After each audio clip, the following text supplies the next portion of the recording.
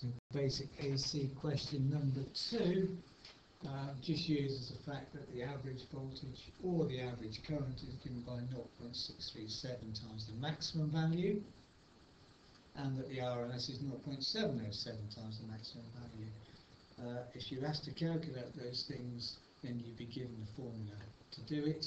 So it's just a case of using them. So determine the maximum value. Well, if you know that the mean value is 23.55 amps, then divide that by 0.637 to get Imax. And once we've got Imax, we can calculate IRMS. So see if you can get the solutions given here.